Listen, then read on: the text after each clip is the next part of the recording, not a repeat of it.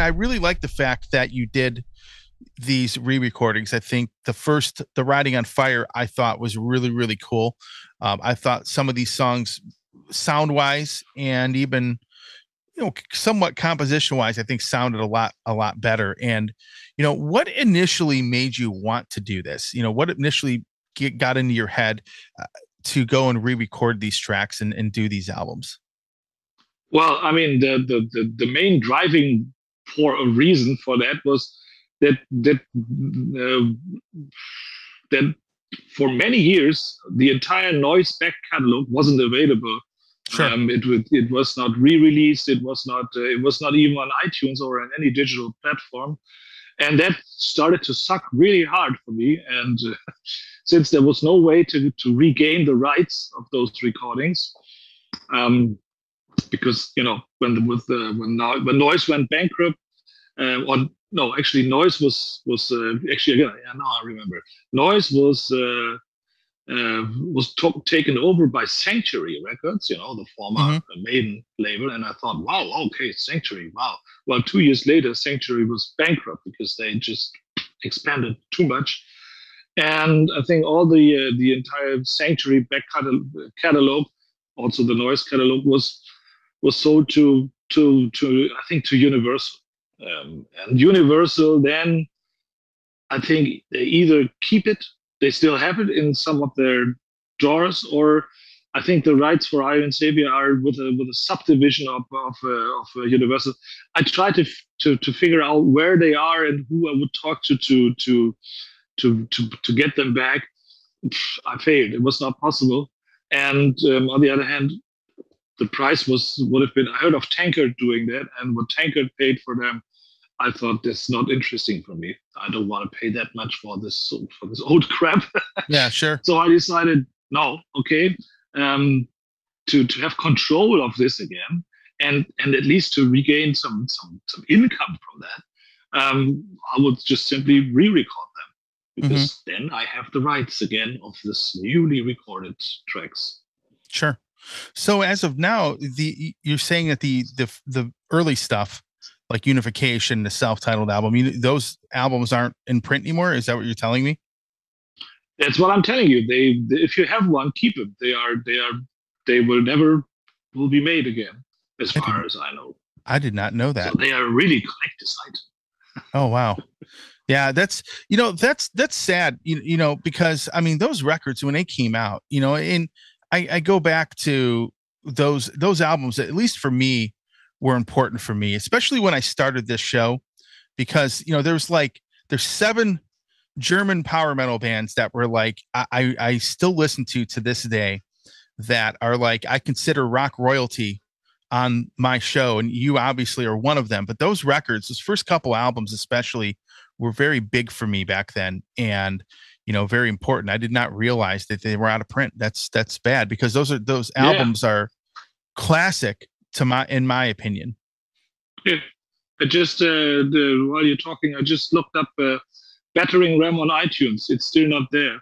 I mean, all other albums are there, but that's because somebody probably at Universal simply forgot to upload this album, and that's for 10 years now. Sure. Nobody realizes that because nobody gives a shit for Iron Savior at Universal.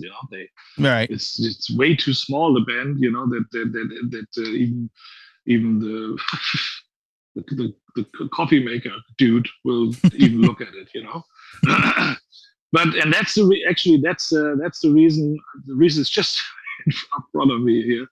And that's the reason why I really had to do this again, because I think it's great songs, it's great stuff that we did back in the days, and it was really pissing me off, that it's been treated that bad from Universal. Yeah, absolutely, and that's a sad thing, because those late 90s for me, that was like the resurgence of heavy metal for me. That's when bands were really putting out some great stuff, and really this music started going back up. It started gaining in popularity, but the quality of the albums, it was just going up. And you were like a big part of that resurgence to me. And I'd say the first 3 albums in the EP were, in my opinion, very important records. And even to this day, I still think they were very important in being a part of that. Yeah, absolutely. I mean, also personally for me, I mean, this is the debut. That was the first record I ever made myself. You know, it's super important for me, and so was Unification. I don't know, Unification was, for me, it was even more important because I mean, there was the success of the first one, and I really didn't want to fuck up at all. You know, I was really super highly tensed all the way. You know, and I was giving 150 or even more percent on each and every track, you know, recording everything constantly again and again and again to make it as perfect as possible, you know.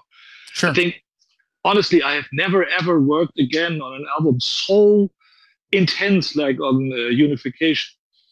And so those are two really, really important albums for me. And yeah, that's it. We came out at a time with when heavy metal it was starting to have you know, a second wave or so. You know, there was the first new wave of British heavy metal, and there came all the new metal and grunge years. You know, where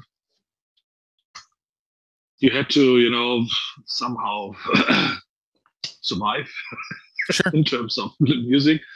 And after people were getting sick a little bit of detuned guitar, out of tune guitars, and boring new metal grooves, bands like Iron Savior or Hammerfall came out at this time, and there was an interest again for this kind of, you know, straightforward heavy metal or power metal, it's called nowadays. You know? Right. Sure.